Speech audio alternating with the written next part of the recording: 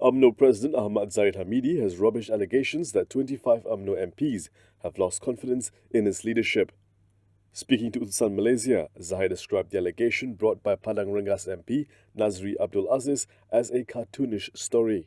Yesterday, Nazri told Malaysiakini that a majority of BN's 42 lawmakers have lost confidence in the BN chairperson, who is also Zahid.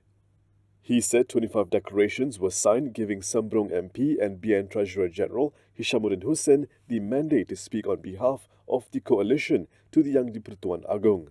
Nazri accused Zahid of giving misleading information to the Agong that BN MPs supported PKR President Anwar Ibrahim as Prime Minister.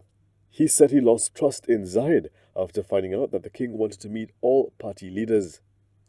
In October last year, Zahid allegedly signed a letter to the Yang di-Pertuan Agong pledging support for Anwar. Zahid's office claimed that the letter was fake. However, former UMNO Secretary General Anwar Musa said otherwise.